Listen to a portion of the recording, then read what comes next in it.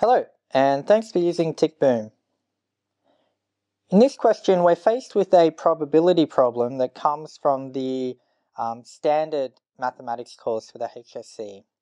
So the basic facts of the problem are that we've got 3 coins and they're biased. And what that means is each time you flip the coin, the probability of a head or a tail isn't 50-50 like it would normally be. It's going to be something else.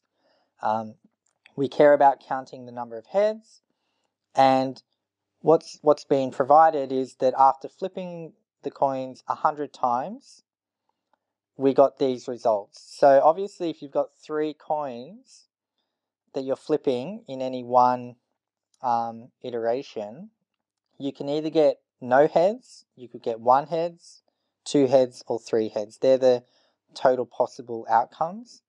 And what we see here is we got no heads 15 times, 1 20 times, 2 29 times, and 3 36 times. And those 4 numbers add up to the 100 times that we flipped. So the question asks us, what's the probability that we would get at most 2 heads after flipping the 3 coins? And the way you can think about that, there's a few ways you could break it down actually. You could start by saying, well, the way you can get at most 2 heads is you could get no heads, you could get 1 head, or you could get 2 heads. That's the way you can get at most 2 heads. And you could add up those 3 probabilities and that will give you your answer. An alternative and slightly faster way is to say that the probability of getting at most 2 heads is 1 minus the probability of getting 3 heads. Because remember, there's only these 4 possible outcomes. All of those probabilities must add up to 1 or 100%. So taking 1 minus the probability of 3 heads will by definition give you the sum of the other 3. And what I'll do is I'll work through both of these approaches to show you that you do get the same answer. So sticking with this first approach, we simply add them up. So the probability of no heads is 15 on 100, plus the probability of 1 head is 20 on 100, plus the probability of 2 heads is 29 on 100.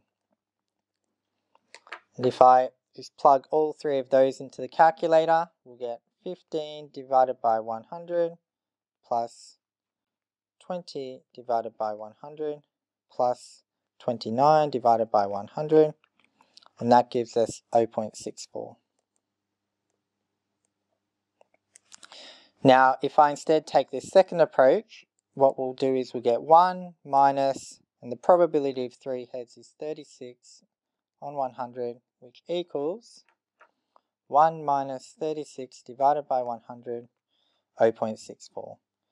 So you'll see, regardless of which approach I take, we get the same answer, and this second approach here, slightly quicker.